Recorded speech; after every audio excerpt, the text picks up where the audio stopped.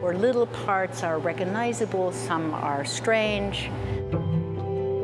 We all need to be reminded what beautiful, perfectly imperfect beings we are.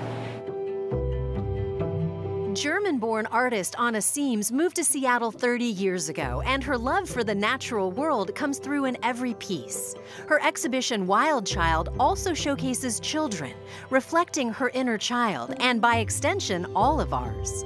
The figures in the background represent imaginary friends, and the tattoos, those are experiences and stories that imprint on us. These portraits are a lot about self-inquiry. Once you kind of turn 50, I think certain things are like, you either can look at them now or you don't, but there will be a consequence if you don't look at them. I hope that people find their own magic again and their own radiant self that is completely still within them.